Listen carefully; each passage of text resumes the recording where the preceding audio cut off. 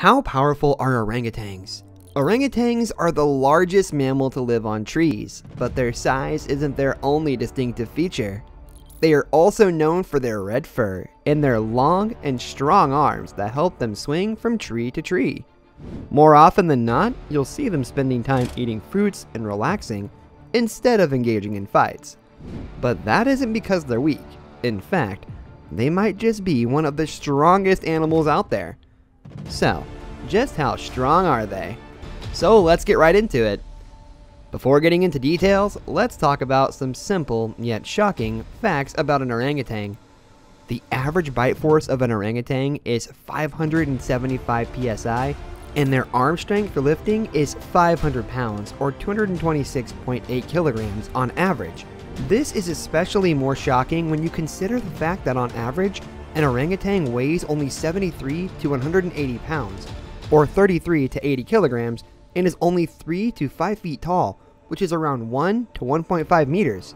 So I think it's safe to say that orangutans are very strong apes. Not only can they lift around 3 times their own body weight, but they also have a very powerful bite. Why are orangutans so strong? Their strength is majorly concentrated in their arms. They use their forelimbs to travel and swing from one tree to another, so of course they need strong arms for that. And of course, if an orangutan has a heavier body mass, it will need more strength to swing and grip a branch while jumping from one tree to the next. So the bigger the body size, the stronger the orangutan. That's why female orangutans are usually less strong than male ones, because they have a lower body mass. You can say that orangutans build up strength in a similar way as humans do with weightlifting, except they lift their own weight. On average, a male orangutan can lift more than twice of its own body weight. Besides muscle strength, the arm length of an orangutan is also long. In fact, to make it clearer, the arm length span of an orangutan can reach up to 8 feet. To give it a clearer perspective, the average weight of a male orangutan is around 73 to 180 pounds, which is 33 to 80 kilograms, and their height, on average, is 3 to 5 feet, and that is around 1 to 1.5 meters. But besides having strong arms, an orangutan is also known to have a really awful bite. Like I mentioned, the bite force of an orangutan, on average, is around 575 psi. But just how strong is 575 psi? Well, to compare, it's only a little bit weaker than the average bite power of a lion. And a human's bite force is only around 200 psi. So an orangutan's bite force is more than double of our bite force. This strong bite helps orangutans crack the shells and seeds of the fruits they feed on. But that's just for fully grown adult orangutans. Now let's take a moment to talk about how strong baby orangutans are. Well, I'm sure it doesn't come as a shock to know that baby orangutans are a lot weaker than their parents. Their body starts to develop its strength from a very young age, but among all other great apes, the development period of an orangutan is the longest, which can actually last up to 10 years. But even then, orangutans have enough strength to support their own body weight and cling to their mother's backside or her stomach while she swings from one tree to the next. But I have a more interesting and an easier to understand way to perfectly explain just how strong orangutans are. Let's compare their strength to our strength. How strong are orangutans as compared to us humans? Well, get ready to be shocked, because if we talk about body strength, orangutans are 7 times stronger than humans. So if you ever find yourself in a head-to-head with an orangutan, you probably don't have a chance of putting it off or defeating it. Let's just hope that situation never arises though. Anyway, to further compare the strength of humans with that of orangutans, it's interesting to note that these strong apes can lift a weight which is 2 times heavier than their own body weight. And they can do that without any effort. In fact, an orangutan can easily lift almost 500 pounds. That is around 225 kilograms. Considering the fact that even the biggest orangutans only weigh 200 pounds or 90 kilograms, that's at least 2.5 more than their own body weight. On the other hand, sure, some of the strongest humans can lift a similar load, but there is a whole lot of effort involved for that. In fact, only a professional weightlifter will be able to pull off such a performance. If we talk about an average human, he probably would even struggle to lift more than 100 pounds over his head. To give it perspective, an average human being weighs around 136 pounds, or around 62 kilograms. So yes, an average human can't even carry their own body weight. Compare that to an orangutan that can actually carry twice its body weight, and you have your answer. This amazing body strength of an orangutan comes from their highly developed arm muscles. It takes 10 years for the body of a baby orangutan to fully develop, and trust me, in that long time, their muscles develop the most. In fact, the forelimb mass of an orangutan is actually double the forelimb muscle mass of a chimpanzee. Yes, a chimpanzee. Besides body strength, the bite strength of humans is a lot weaker than orangutans as well. As we know, the average bite strength of an orangutan is around 575 psi. But on the contrary, the average bite strength of a human is only around 162 psi. Now that we know the body strength and bite strength of an orangutan, let's answer another question. How strong is the grip of an orangutan? Well, on average, the strength of an orangutan's grip is around 600 pounds or 273 kilograms.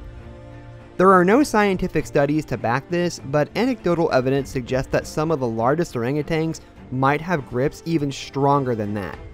And well, that could easily be true, considering orangutans live on trees and are easily able to hang on the tree using only one hand, despite their huge body weight. Now let's compare the strength of orangutans to some of the biggest animals we know. First off, let's see who's stronger, an orangutan or a chimpanzee. I've already mentioned that the forelimb muscle mass of an orangutan is a lot greater, due to which orangutans are stronger when it comes to lifting and gripping. However, on the other hand, when it comes to hind limbs, chimpanzees are stronger. But that's the only thing where chimpanzees are on the top.